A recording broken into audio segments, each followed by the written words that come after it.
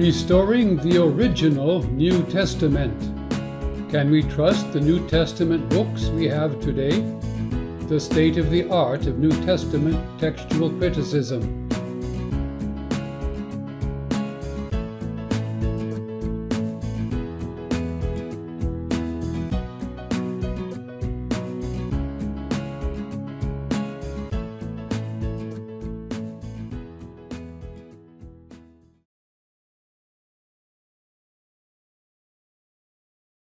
The challenge of defective manuscripts. There are 27 books in the New Testament, each of which began as a separate manuscript composed in Greek on papyrus paper. Each of these books was copied hundreds, perhaps thousands of times, its copies being carried to other cities. Every time one or more scribes copied or corrected a manuscript, they would introduce small changes of various kinds. Some would spell a word wrongly or differently, fail to copy a word or phrase, harmonize parts of the four Gospels, improve the grammar or style of a sentence, or modify syntax or word order. From about the 3rd century, some scribes incorporated into some copies short, non-biblical stories or sayings which got transmitted in new copies. While scribes sometimes sought to improve a New Testament manuscript, there is no evidence of their having intentionally removed text.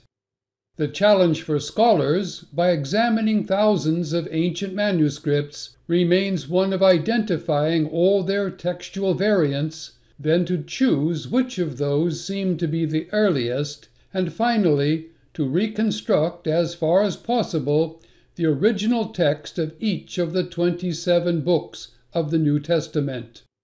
In order to do so, they must learn the history of the New Testament manuscripts and the probable genealogy of groups of manuscripts that have a common ancestor. The history of New Testament manuscripts. All of the 27 New Testament books were composed in Greek between the years 40 and 90 of the 1st century CE, some in Judea, some in Syria, and others in Asia Minor. In the 2nd and 3rd centuries, hundreds of copies were made and circulated in major centers of the Roman Empire, especially in Asia Minor, Egypt, Syria, Italy, and North Africa. The New Testament books were also translated from Greek into regional languages and local dialects, including Coptic, Latin, and Syriac, of which hundreds of manuscripts still exist. Between the 4th and 15th centuries, copies continued to be made in Greek and other languages.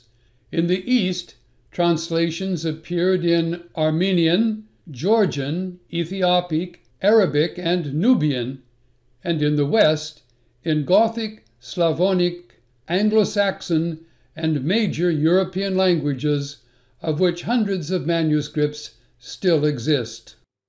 In the 16th century, following the invention of the printing press, the printed editions of the Greek New Testament began to appear.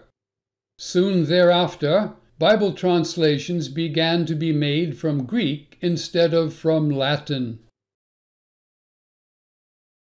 The 4 great text types. A comparison of Greek manuscripts and of their translations, made over their 1,500 years of hand copying, leaves about 2% of the New Testament text in question. Biblical text critics currently sort the existing manuscripts into 4 families or recensions according to the nature of their variant readings. The Alexandrian type. Named for the city of Alexandria, Egypt, variants of manuscripts and fragments in this class are characterized by their brevity and austerity. The oldest Greek manuscripts belong to this class, as do most Coptic translations. The Western type. Mostly from Italy, Gaul, and North Africa, variants of manuscripts and fragments in this class are characterized by their tendency to paraphrase, to harmonize the Gospels, and to include apocryphal material. Many variant readings are very old and are included in Old Latin versions. The Eastern type. Manuscripts and fragments that show a mixture of Alexandrian and Western readings are included here, along with Old Syriac, Armenian, and Georgian versions. The Byzantine type. Most later manuscripts belong to this type, which originated in Syria, and are characterized by their lucidity, completeness, smooth language, harmonization of similar passages, and expansion.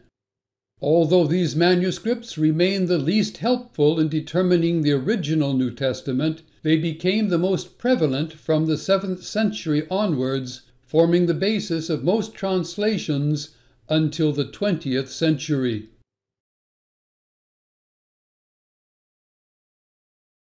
The practice of restoring the New Testament books. It is neither the age of manuscripts nor their number that decides which variant reading must be the original or the most ancient, nor is it a reading's length or quality of its Greek. The best variant reading would probably prove to be the one that best explains the origin of the others, that proves consistent with the author's own teaching, and that is attested by existing manuscripts. In restoring a New Testament book, text critics must weigh separately the evidence for each of its variant readings, a process that takes an enormous amount of time and thoughtful discussion.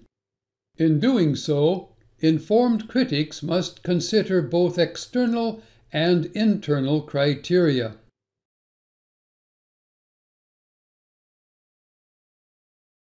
External criteria. Critics must ask questions such as these.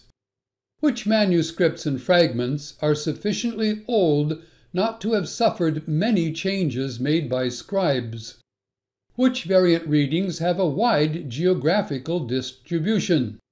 And which manuscripts and fragments were copied from which others?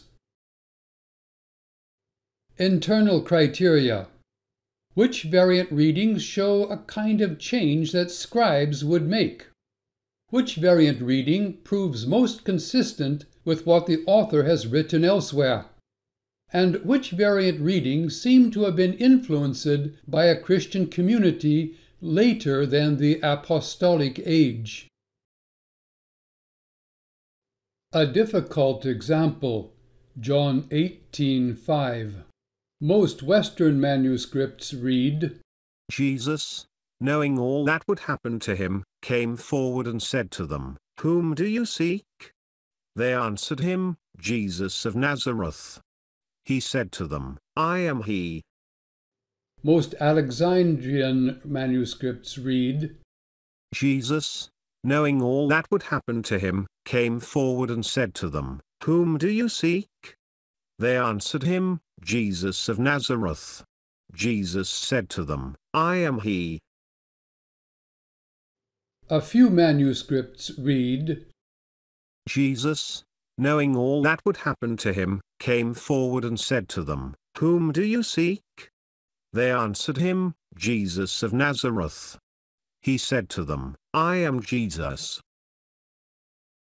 If Jesus said, "I am," then he was declaring himself to be deity, for God alone may declare in Greek, ego eimi, I am.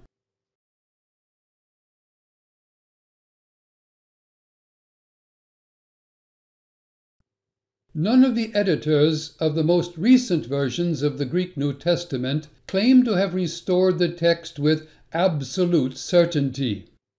Nevertheless, current versions and translations made from them have restored the original New Testament books with some 99% certainty. Less accurate versions of the Greek New Testament include the so-called received text of the 16th century, versions based solely on one of the 4 text types, and any version compiled by a sole individual. So, go ahead, obtain an ancient or modern translation of the New Testament, read it, and believe its promises. Their textual differences remain few and prove inconsequential.